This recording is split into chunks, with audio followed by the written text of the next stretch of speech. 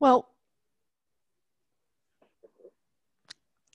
thank you so much for that lovely introduction. I am thrilled to be here. I'm thrilled to see everybody. I feel like I'm almost back with you all, but I will be very shortly. Today, indeed, we are going to talk about icons, and by that I mean venerated images. So images that have a special place in certain denominations, anyway, of Christian worship.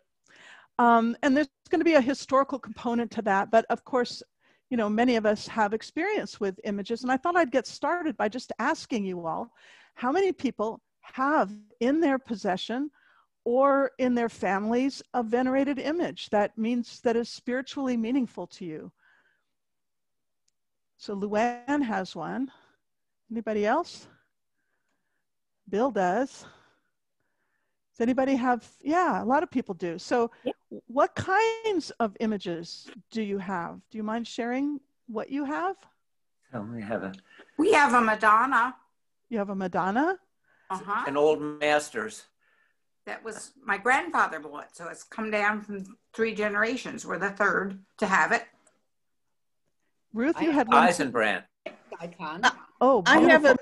I think I talked to you about that one. I need to take a look at that one that you mentioned just now, the Eisenbrand. Who else had an image? Oh, I showed her a picture of that. I have a Mary Magdalene, which some of you might remember I brought to Sanibel one time when I did a Wednesday evening worship on the beach. And it was an icon dedicated to Barbara. I can't even remember her last name. The first woman bishop in the Episcopal. What was her name? From Boston. Oh gosh, I'm losing it. But anyway, the original Grace Cathedral in San Francisco. Beautiful. Who else has images? Oh, there they are. There's some coming. Are any of them famous images with names attached to them? Like the Virgin of Guadalupe or that kind of thing? Oh. You know, a lot of people have it in their families. And if you grew up in a Catholic tradition, you might even know people who really have like a little shrine set up in their house and light candles and do all of that. Oh, look at that. Ann Kimball, we're just going to talk about that image. So that's an excellent choice. Ann has just put up the oldest known icon. This is the oldest icon we have. Yeah. And when I asked this question in class, I've learned some very interesting things about the way people use images. There are even people who in this day and age will take an image of St. Joseph and bury it upside down in the garden as a way of making sure they can sell their property and stuff like that. We did it. We did it. Okay. You see, these things they easily cross over into semi-magical practices. So very often these images that are venerated are a copy of another image. You know, very often like that icon that Ann Kimball was showing, she doesn't have the original icon. What she has is a copy of the original icon. That's sort of a thing about images. And another thing about them is that they have a lot of functions within human society and within religious practice. So, for example, they receive offerings in the form of candles sometimes. You can get benefits. Some people feel comfort from them or feel that they can pray to the image and kind of reach through to the other world and to a spiritual being that way. And in some contexts, we have images that have the reputation of being miracle working. So it's not just that our prayers go up to the person who's depicted in the image, but also benefits flow back down. So these images, in a lot of times at least, they function as a kind of doorway between the temporal world that we all inhabit, the material world, and a spiritual realm. What I want to talk about today is about some of these aspects of the image, not just what they're used for, but also really what their formal qualities are, what makes a venerated image venerated. And to do that, I brought along some slides. So if you'll bear with me for a second, I'd like to share my screen. And pull up. Can everybody see my slides? Mm-hmm. Yeah. Okay. All right, so I'm going to start with a couple of examples. This is a Good Shepherd statuette. It was made in the late Roman period around the year 300, around the beginning of the 4th century. It is now in the Vatican Museum, and what it represents, of course, is the Good Shepherd. And then we have this image, the Christ Pantocrator icon from Mount Sinai. This is an encaustic icon. That means it's painted with wax and pigment on a wooden panel. It dates from the 6th century. It is one of the very few survivals that we have of an image, an icon that dates from before iconoclasm, from the period of iconoclasm. And that's because it was on Mount Sinai, which was protected from iconoclasm, alone amongst all the other Byzantine monasteries. It's also the most fabulously beautiful icon, so I'm going to spend a bit of time with it today. Icons now, and certainly for many centuries, icons in the Eastern Church have been displayed on iconostases, which are the sort of altar barrier that is between the altar, the most sacred space, and where the congregation is. And so, you know, this is where you might encounter an icon, but we don't really know how the icons in the 6th century were used. We don't know whether they were placed in this kind of context or not. What we do know, though, is that very early on, icons do get moved around. People carry them in processions and so on. So let me look at these two. Can you see this? Is this in your way? Can you see it like that? Yes. Okay, good. So which one of these, how are these different as images? What is the difference between them?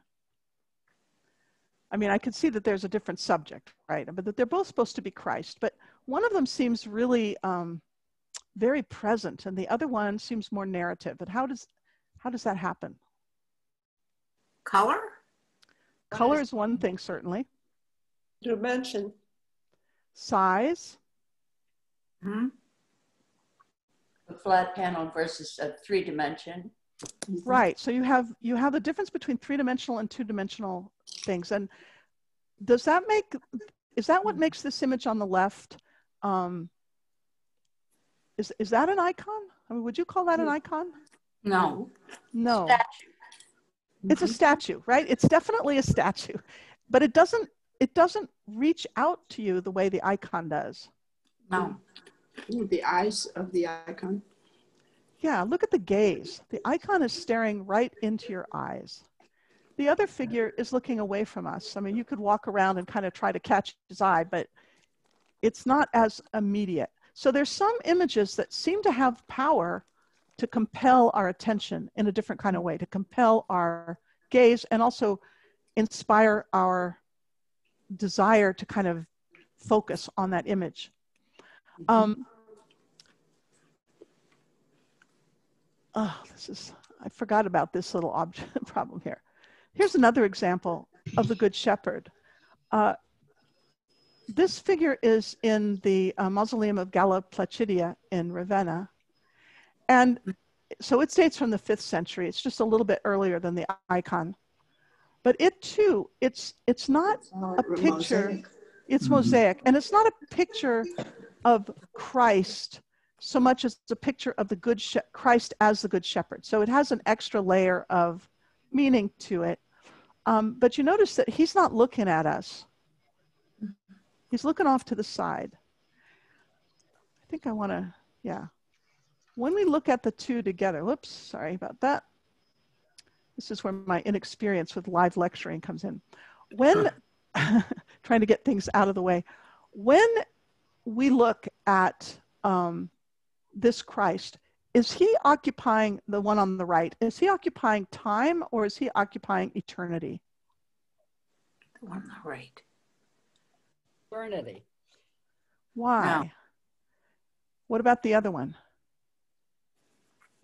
It's set in a scene, context. There's activities going on. It seems more timely. Yeah, I think the operative word is activities. You know, he's twisted around, what happens next? He's not going to stay like that forever. He's going to untwist. He's doing something transient, and that quality implies time. So even though this figure on the left is set in a kind of paradise landscape, it's more of a narrative in the sense that it's implying action. You're okay. It's this leg that hurts.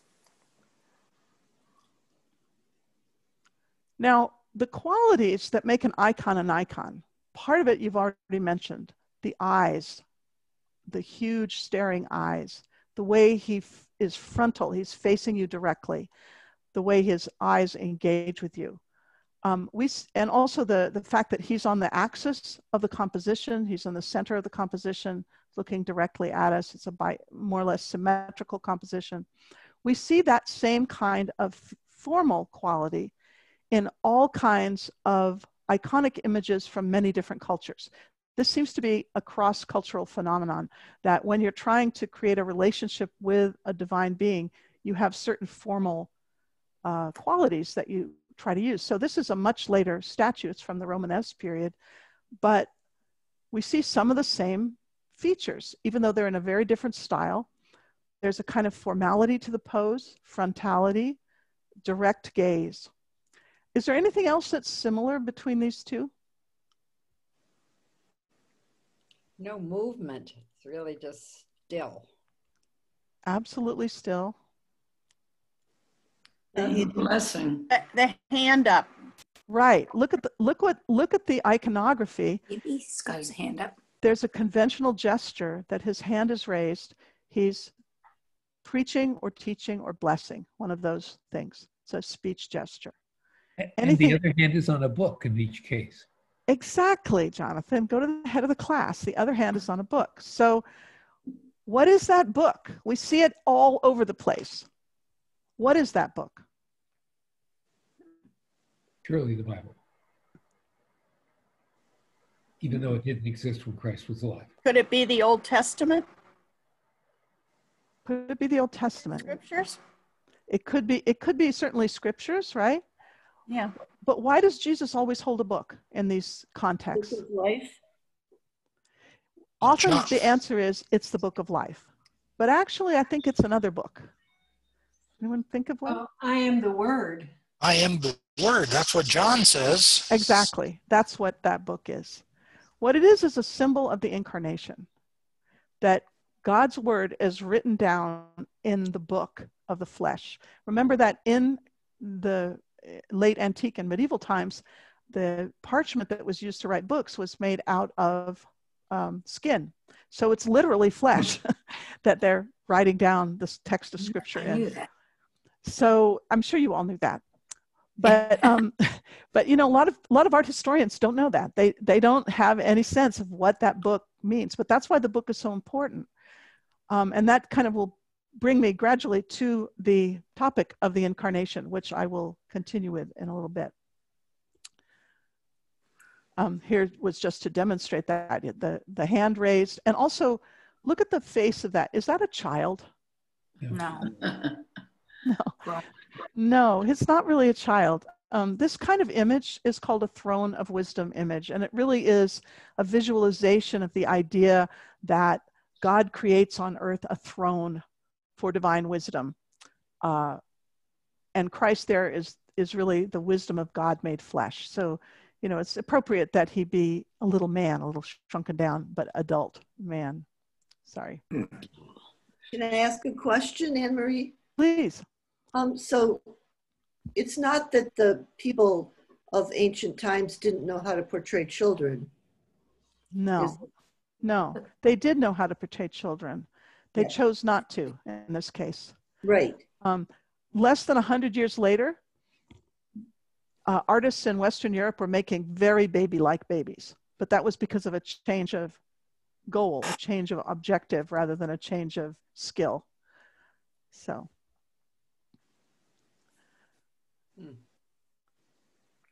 there we are. Anne Marie, Yeah? Bill Larson had a question. Yes, Bill. As you look at the image on the right, it seems to me that the icon's left eye, the right eye, as we're looking at it, seems to be positioned a bit differently and a bit larger than the other eye. Is there a significance? That's what I know. Yeah, that is a characteristic that we often see. And he's a little bit wall-eyed too. His eye is wandering off to the side a little bit. I don't know if there's an actual reason for it, but what does it do? How does it affect us when we look at it? Well, it makes me feel as if maybe he's keeping an eye on something else besides me. Maybe he's all seeing as well as all ruling as a pantocrator. Yeah, for me, and it draws us to the eye. It draws your eye in. It draws you in. And are real people symmetrical? No. No. I'm going to talk more about that in just a little bit. I have another pair of slides that's coming along, so I'll stay in my order, but I'll come back. I'll circle around back to that little bit about asymmetry. Okay. So I think we've kind of concluded that an image like this has some power. Right? Yeah. It feels like it's powerful. What is that power based on? Where does it come from? What's the source of that power over us? Like, how does something immaterial and flat command our attention that way and cause us to think in a certain ways and cause us to have certain feelings? Where does that power come from? Spirit. From the spirit? It points us somewhere else. I think it's from the artist, who is excellent. The artist is an excellent artist. But what draws you to there, you're drawn to it, but what draws you first? Is it the fact that it's excellent art, or is it something about that face that draws you in?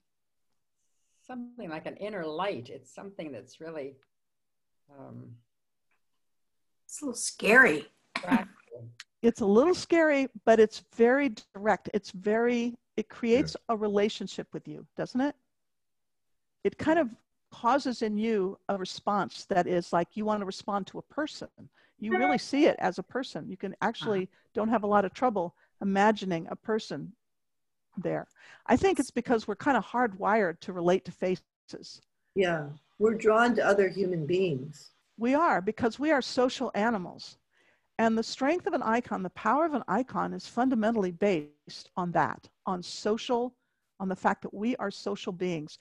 And we have a hard time not making a relationship with someone who's looking us in the eye. Now, I have a funny story to compare it with the Mona Lisa, only he's not really as good looking, but as far as the eyes and what draws you to this icon, is it a male, poorly, not such good looking male Mona Lisa? Oh, I don't know. Or am I completely nuts? I think he's pretty good looking, actually. But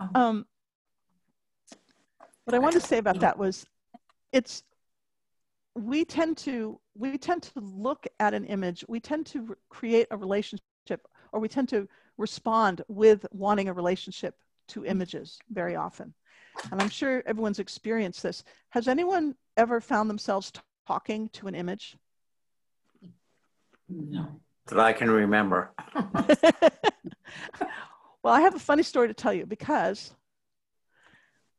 on my I'm sitting in my sister's dining room, and right across from me is the sideboard, and on the sideboard is a chicken, and that chicken was a gift of Jeannie and Hank Glass to me for my birthday. And my sister has developed a relationship with this chicken since it came in the house. I'm not kidding. When she sits down to eat, and she sits usually on this side of the table, when she sits down to eat, if we're eating chicken, she apologizes to the chicken. And if we're not eating chicken, she brings that to the chicken's attention. Yesterday, it was sausage. And she says to the chicken, see? And I thought about this, and I thought, actually, that's a kind of very human thing to do, to kind of personalize something outside yourself. And I think in this particular case, this chicken looks like he has a personality, right? So that's kind of like a funny thing, but it's not only religious imagery that creates a relationship. All imagery has to create a relationship with you if you're going to interpret it, if you're going to understand it.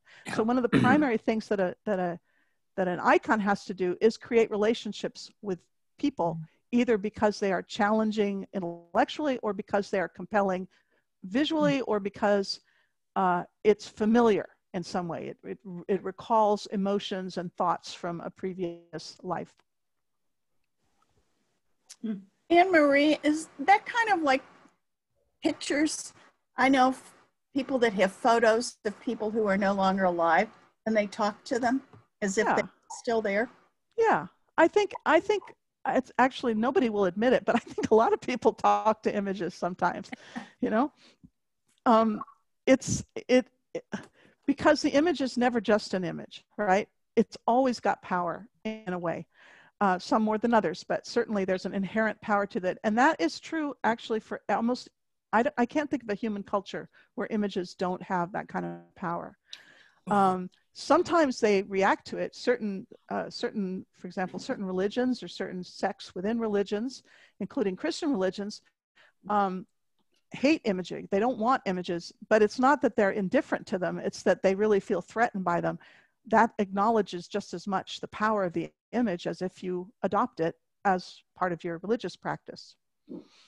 So those are, you know, image making or image destroying, those are two sides of the same coin. So then we have the issue with the second commandment. Like, how do Christians, how do they process the second commandment if they're busy practicing cults that, or doing practices that involve images, and how does that relate to the second commandment? I want to talk a little bit about the historical background for that. So we see now today there's tons of images in many Christian contexts, but this was not something that originates in Christianity, obviously. The earliest examples we know of human figures being used in religious worship come from the early period of ancient Sumer. And there are earlier images, we just don't know how they were used for sure. But the entire Mediterranean basin, the Near East and Egypt, these, except for Judaism, with the one exception of Judaism, all those other religions were image-based cults, nearly all of them. And that was true for the Middle East, for ancient Mesopotamian religion, it was true for Egypt. And of course, it was true for a lot of other cultures in the Mediterranean basin. So this is the earliest example we have of a cult image that we're pretty sure is a cult image. It's a face of the goddess Inanna, the goddess of love and war, that comes from ancient Sumer. It was found in the city of Uruk in southern Iraq, and it dates from just before the invention of writing. So this would have originally been set into a larger statue made of multiple different kinds of material. It would have had wood core and then inlay with stone and overlaid with gold. You can see there the grooves in her are for putting in her hair, which would be made out of gold, and also her eyebrows, which would probably be made, or actually her hair might also be made out of stone. Her eyebrows would certainly have been made out of stone, maybe something like lapis lazuli. Now, in classical times, everybody had domestic altars. So in Roman times, people had these little altars that they kept in the domestic quarters of their houses, and those were for their private cults, their private devotions to the gods of the larder and the gods of the place, as well as any other gods they happen to have a particular fondness for. So this is an example of a little domestic shrine for the household gods from Pompeii, and it would have been filled with little statues like this. So the idea of having little statues that you can buy and put at home, that is that's an old idea, and it has just been carried over then into Christianity. So if you imagine the early Christians, they're living in a society where these things are quite common. Now, Egypt is a slightly different case. Egypt had a different relationship with images, although it also used image cults. For Egypt, the image was a body. It was no different than the fleshy body. It was a material object that could be the house for a spirit. So Egyptian kings always had substitute bodies in the form of these statues, which, if in case their mummy was lost, they would have their Ka spirit, their spirit would have a place to go and take up residence and not end up being unable to reunite with the body. And that, for Egypt, the bodies, any material object could be magically alive and real. So in the New Kingdom, the ancient Egyptians, they kept their statues of their gods in temples, and those statues were the object of a daily routine where they would be woken up. Couldn't think of the verb. They'd be woken up, they'd be washed, they'd be dressed, they'd be anointed with perfumes, they'd be fed, and then they would sing to them, and then they'd have different things through the day that they would do with the statues. And at the end of the day, they would take off all the clothing and wash them again and put them to bed for the night. So they really treated them as if the god was physically present, and for them it was physically present. And this is coming to it's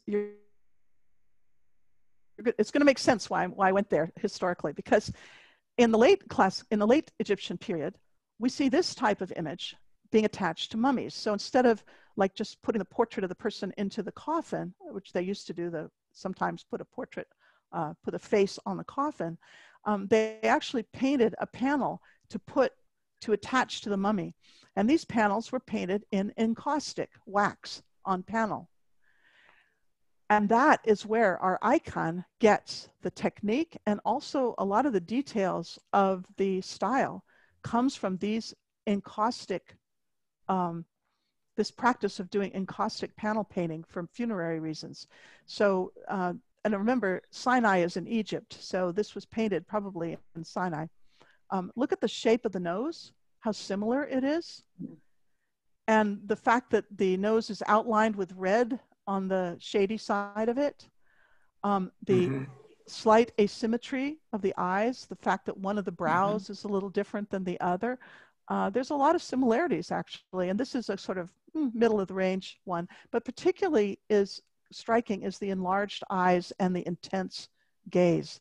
So you can sort of imagine that the mummy is looking out of its tomb through the eyes of this figure. It's not looking right at you like this one is. I know, it's a little alarming, really. So how do Christians reconcile this tradition with their own practice and their own theology? We, unfortunately, you can't just let things happen. You have to think about these things. And so it was up to the theologians to figure out how to justify image use and how to figure out a place for images, because images were already being used. They were already part of the practice. So how do you then, after the fact, figure out the foundation, a theological foundation that makes that acceptable and okay? Well, fortunately, there was a lot already in the Bible that about images, beginning, of course, with God creating man in his own image. So the first argument is that God creates images from the very get-go of creation. And then there was the understanding through St. Paul that Jesus is the image of the invisible God.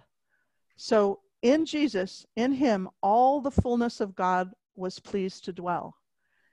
So in other words, in the image, the fullness of the divinity can dwell.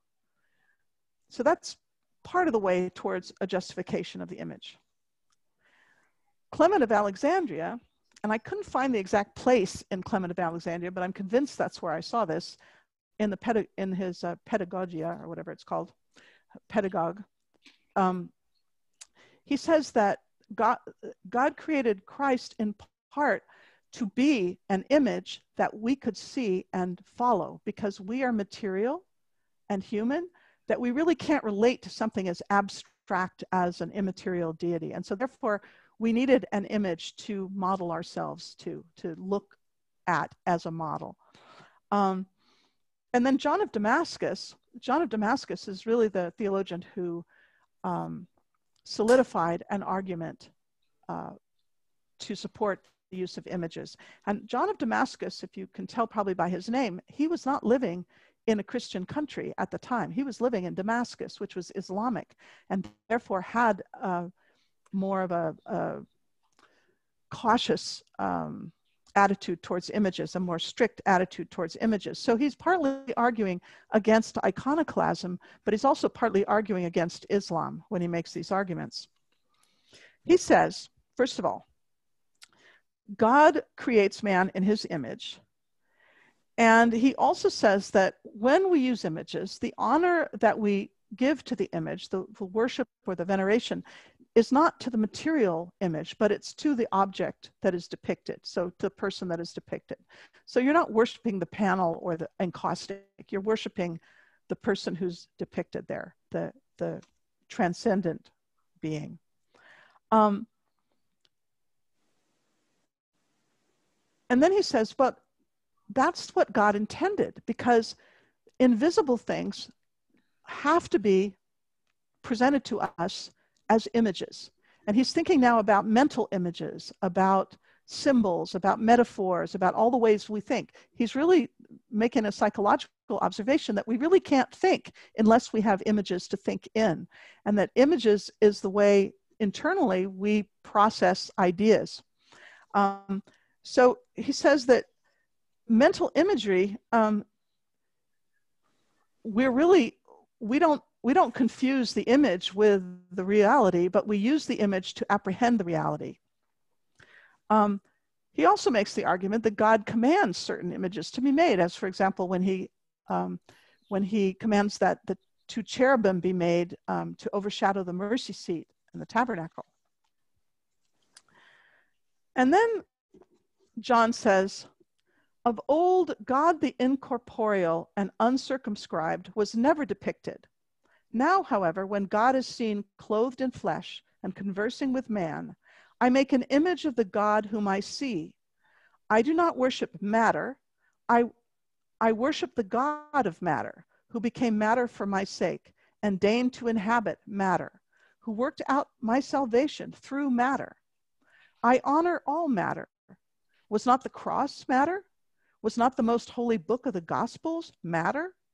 Is not the body and blood of our Lord matter? Either do away with the veneration due to all these things, or submit to the tradition of the church in the worship of images, honoring God. So that his argument is basically that the justification for the use of images is essentially the incarnation, that God creates an image and we create images of the image. Now, John also tells a little story. Oh, with John's head on the plate. Yeah, this is a story that's part of John of Damascus's treatise. He tells the story of Abgar, who is actually a king who I believe actually existed, Abgar V. But there was a legend associated with Abgar that was circulating, and that is the one that John tells us. So he says that Abgar, who lived around the time of Christ, Abgar had heard of Christ, and he sent a portrait painter to get an image of Christ, to get a portrait of Christ, create one. And when he got there, Christ would not let him, or he couldn't paint Christ because of the glory of Christ's visage. So instead, Jesus takes a towel and he presses it to his face. And then his face is impressed on the towel. And he gives the towel to Abgar, and Abgar takes it back to his home city of Edessa, and it became a famous relic, the holy towel or the holy napkin of Edessa. So what you see here on the right is the oldest representation of this, showing Abgar with his holy towel. Now this becomes a very important image, especially in the Eastern Church, but also in the West. And it gives rise to a whole progeny of images and legends based on this holy towel. But the reason I bring it in is that it has a very interesting quality, which is that the image, having been transferred once from Christ's face to the towel, can now be transferred to another thing as well, so that it retains the power to transfer itself from and make multiple copies. So the legend goes on to say that the towel is then wrapped around a tile, and then the image of Christ shows up on the tile. So you have the holy towel, and then you have the holy keramion, or tile, or brick, which also has the face imprinted on it. Then from that, of course, it means you have an unlimited number of images that you can have, because there's no obstacle. It doesn't have to be the original icon to have all the power of that icon. The power travels from the copy, from the original to the copy. So we get a whole series of copies of the icon. And some of these copies, like this one here on the left from the 13th century, some of these copies have even indulgences attached to them. So you're supposed to pray a certain prayer, and then you get a certain number of years off your time in purgatory if you pray to that image. So there are a whole sequence of interesting developments from that.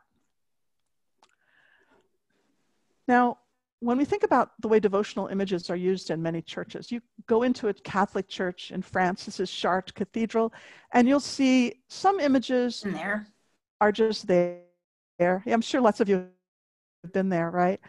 But then there's one in particular that is sitting off on the side near the choir. It's in the entry to the choir.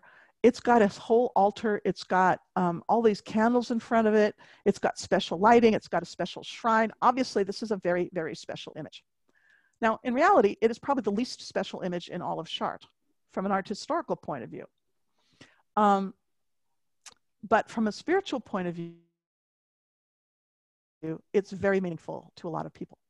So this is the way this figure, until recently, she presented. She was usually dressed in elaborate garments, which they would change periodically. And all you could see is her face and the head of the child. She looks very dark. In fact, I think everybody would agree she probably falls into that Black Virgin category, right? Now, there are other icons or images of the Virgin at Chartres that are in many ways much more interesting and much more artistically valuable, like this stained glass window that's a survival from the 11th century cathedral. So it's a very old piece of stained glass, and it's a very beautifully done one. But this one doesn't have any devotional focus. There's no crandles in front of it. I mean, people stand in front of it and admire it, but it doesn't have the same power that this other image has. That power came from the fact that historically Chartres was an image cult shrine. It had a relic, a famous relic of the Virgin Mary. It had a piece of cloth that was supposedly her tunic, but it also had an image cult built around one of those Romanesque wooden throne of wisdom virgins. She has been destroyed in the French Revolution, but she looked like this. She almost certainly looked very much like this. This is her portrait on the exterior portal. But the original statue would have been made of wood, and it would have been kept inside in the crypt. Now, when she was destroyed, Chartres was kind of short of a virgin. They really needed to replace her. So they replaced her by, and this figure was even made earlier than that. This was made in the 17th century, but it was used then to replace the image cult that had been originally there. So this figure was a 17th century virgin that was a copy of a Gothic virgin. It's not particularly exciting as a work of art, but it has been venerated for a long time, because you can see that what looked like black skin was actually just the bare wood, that she's been touched so many times on the face, and especially the child, that the paint that was there originally has been completely worn off. The rest of it is painted, and the whole thing was originally painted. But the figure is also darkened by soot and candles and so on. This is what she looked like when she was taken down recently to restore her. And here's what she looks like now. They have cleaned off all the grunge that was on the cloth, on the clothing, and then they repainted the face. And of course, a lot of people were super upset at that. But if you hadn't done that, what would she look like if you cleaned her clothing and left the face bare? That wouldn't look so great either. So that was the decision that was made. And there, this is the same figure seen before and after restoration. Wow. Now, why do they have these things? Why do they need these figures? Well, the great advantage of a statue cult or an icon cult is that an icon cult can happen anywhere. If you're dependent on a relic of a famous saint, there's a limited number of body parts that any one saint can have. And there's a limited number of saints, although there's a lot of them. But a statue cult can be established anywhere. So venerated images are one way that communities have of leveraging power and creating interest and drawing people in. And that certainly was true at Chartres. So next time I'm going to talk about, not about icons, but I'm going to talk about narrative images, storytelling imagery that engages with the big picture of the Incarnation. And that brings me to the end of my formal remarks. But so this is for next week. But if anyone has any questions, I would be delighted to answer them. I'd like to know if I had to take 2 phone calls. Will I be able to see the recording? Yes, it will be posted on the website of the St. Michael's. Great. There I am. There you are. Anybody else? Grandchildren trumped you. Sorry. That's okay. I've got a question. I've got my hand up. Yep. So, I'm sorry, I can't see. That's okay. There's too many of us. Thanks for this wonderful presentation. This was really fun too. I have a question for you based on something that I assumed was accurate based on hearing it in different places around the world. And in particular, in traveling through South America, I've been to small churches on islands, for example, where icons were very present. But the story behind that was that the icons were there before the missionaries were. So as part of the strategy for accepting Christianity in some of these places, the icons, which explains the proliferation of saints in certain Catholic areas, the saints, the icons became the goddesses and other pagan images that were there before. Do you agree with that? And what does the evidence really show about that story? I don't know about the specific story that you're mentioning, but there are a lot of cases where it's pretty clear that images are used to by missionaries to kind of materialize the religious, so the heroes of a religion, to kind of make it interesting to a population.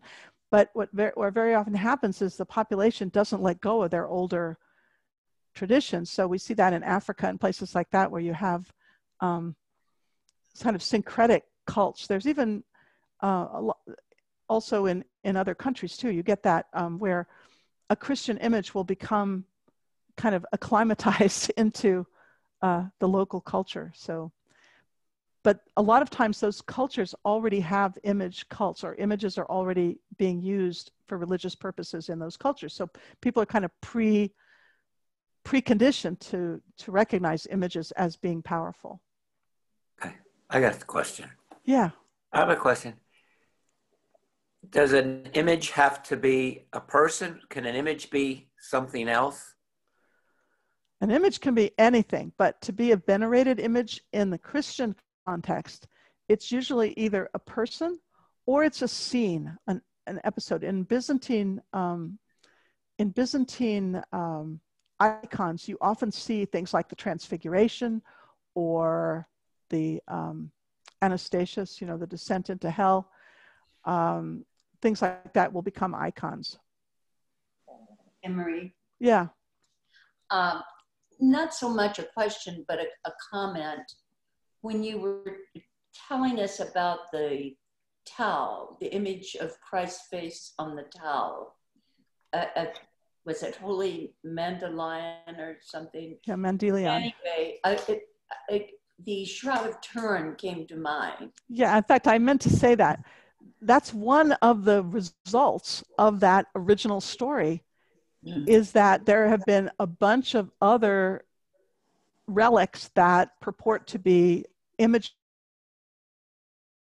not made by human hands, images that are made by direct contact. And the Shroud of Turin falls into that category, definitely. There's something very compelling about that for people's emotional attachments. Interestingly, that was not allowed to have duplications made, as that tile you were mentioning with the piece from the face. That's interesting. Yeah, you don't see icons of the shroud, although you see pictures of it, but it doesn't, it's not like the Virgin of Guadalupe where you see that image being replicated and then a focus of devotion as much. That's true. That's interesting. Phil, you had a question. Yeah, well, I just had a comment that I've been told that the Celtic cross, which is in our church, has that circle behind the cross. And when I guess Patrick was converting the heathens, they worship the sun god. And so they said, but he's part of, this is really Christ. And so he combined the two symbols and converted, that part of the world to Christianity. At least that's what I've been told.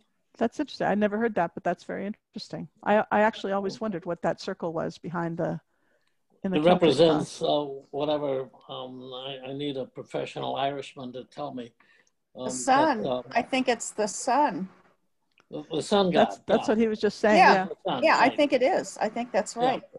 Well, there's a lot of, that cult of the unconquered sun, Sol Invictus, that I think was mentioned in the last. I think you mentioned it, Bill.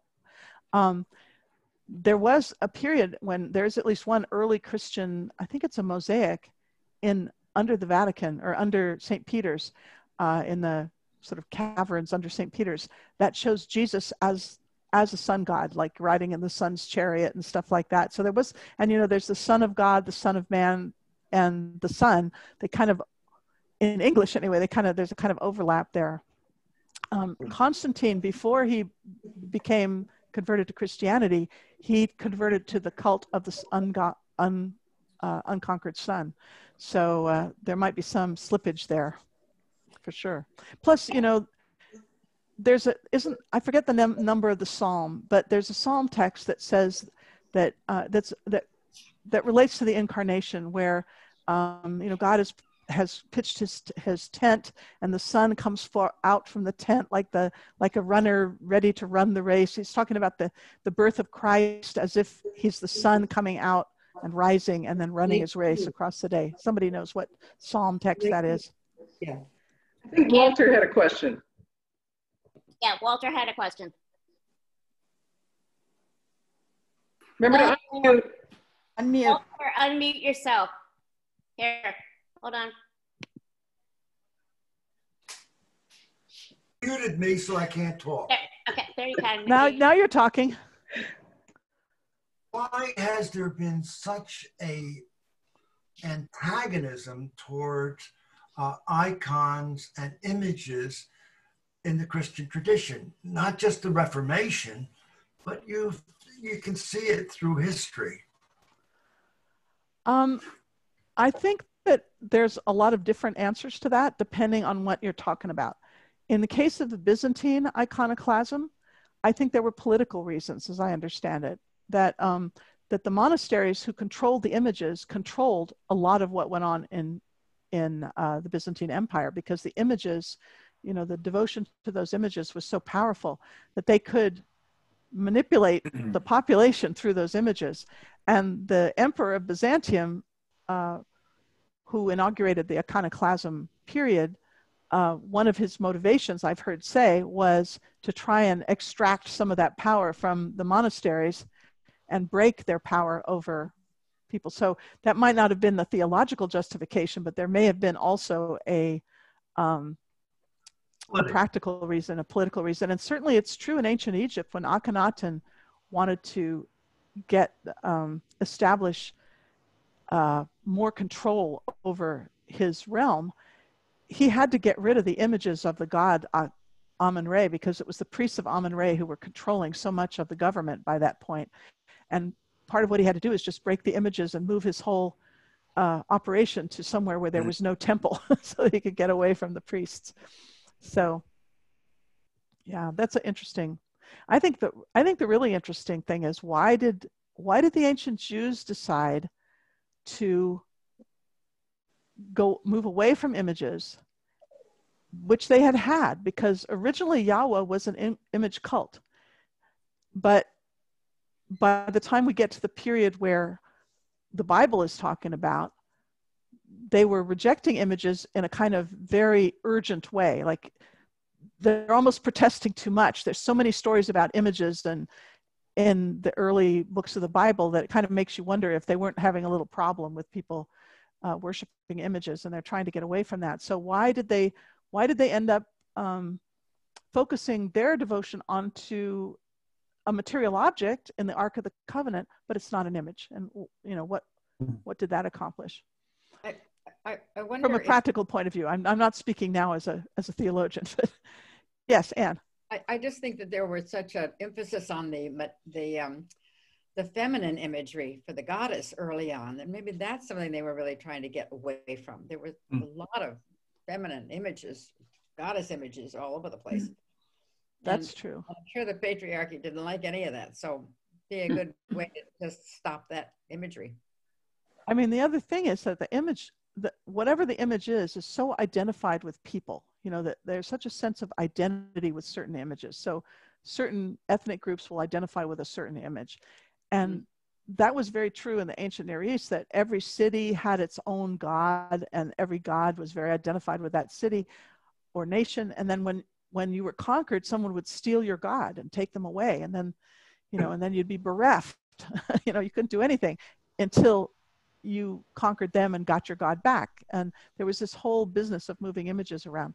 And there's that interesting story of like the wanderings of the Ark of the Covenant. Like, what is all that about? I think that's very interesting, that David brings the Ark of the Covenant back to Jerusalem. I guess it's Jerusalem. And he's bringing power back to Jerusalem. It's his power base. So it's there's an interesting kind of question. Political thing there. Yeah. What is the cross on the top of the steeple? Ask her. The cross on the top of a steeple? Yes. What is that, an image? Oh, good question.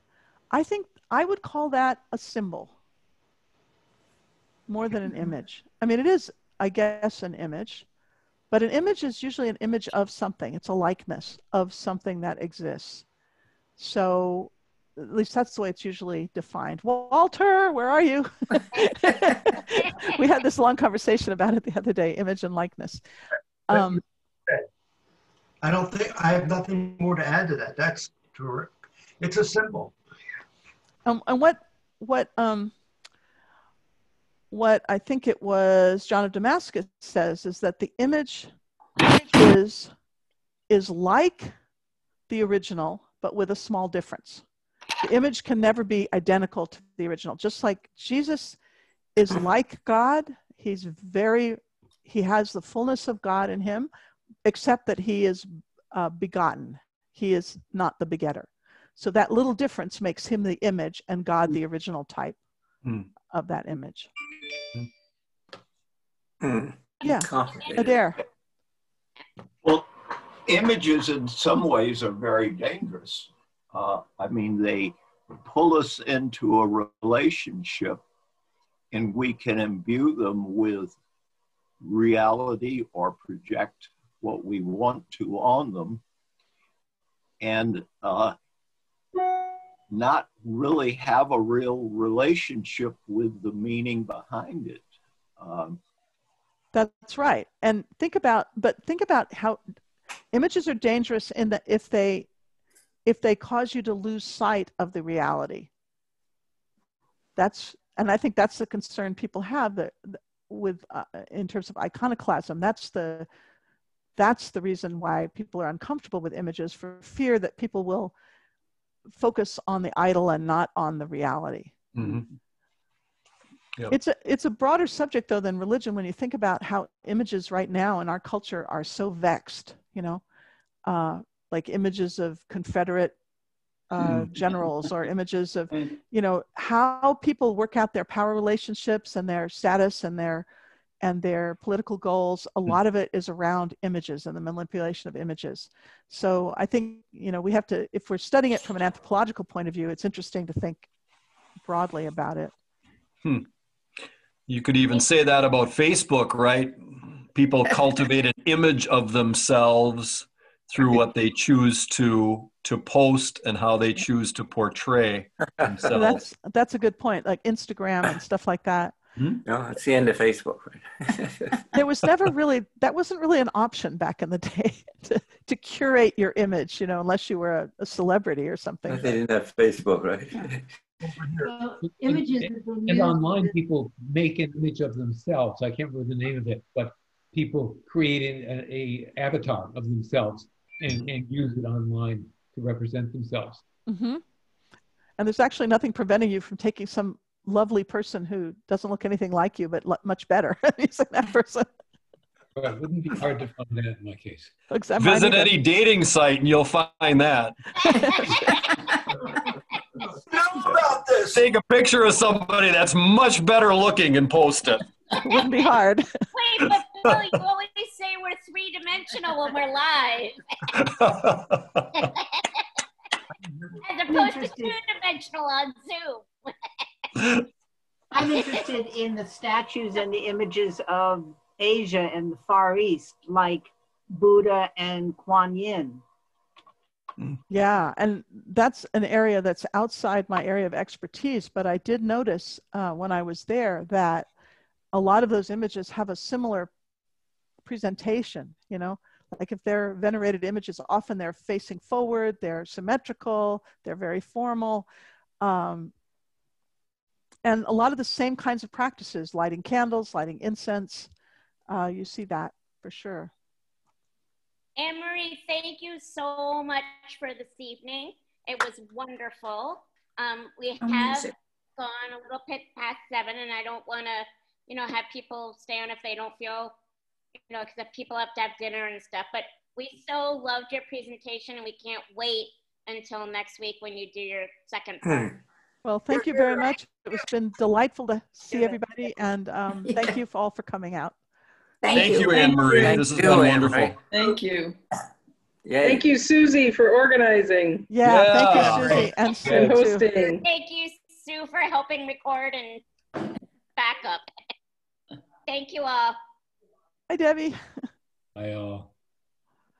What are you doing?